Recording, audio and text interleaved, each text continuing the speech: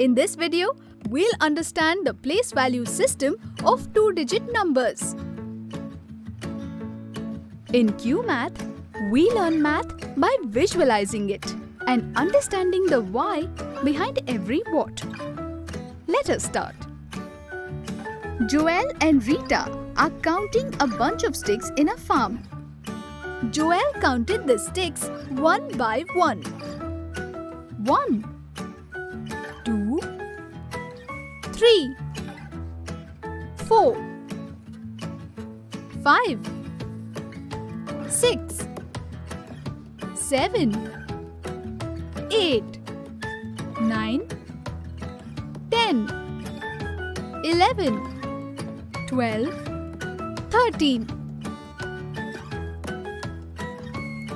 Rita grouped 10 sticks.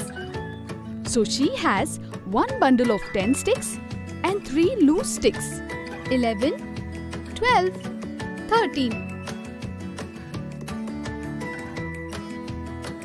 When we write a two-digit number, the number of tens is written on the left and the number of ones are on the right. This represents the place value system of two-digit numbers.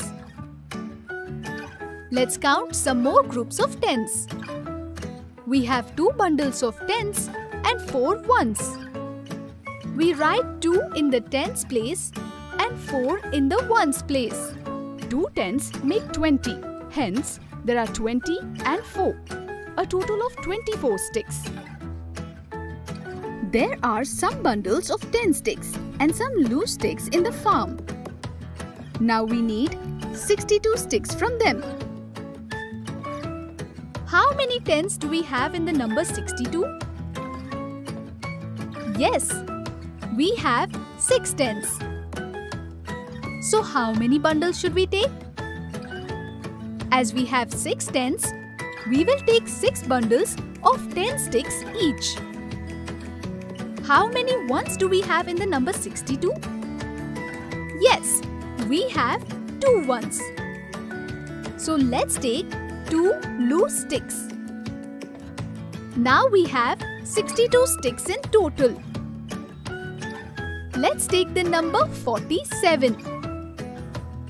How many ones are there in 47? Yes, we have 7 ones in 47. How many tens are there in 47? Yes, we have 4 tens in 47.